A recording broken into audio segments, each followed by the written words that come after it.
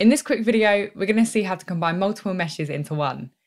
For example, imagine that you want to create a hand. You have the fingers and the palm separated and you're working on each element.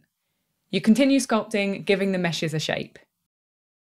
Once you're happy with the individual elements, you may want to have just one mesh to avoid floating elements. You can combine the separated objects, which will get you a single mesh.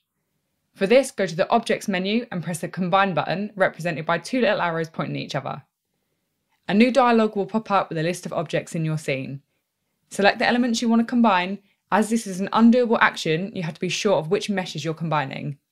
As you can see, you now have a single mesh, but the recently combined elements are still acting as independent meshes, so you can't sculpt on them as one.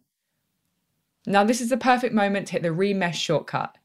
If you already have the resolution set, you can press and hold the mesh menu icon and then go on sculpting, smoothing the mesh around the areas where the different sub-elements connect and keep sculpting.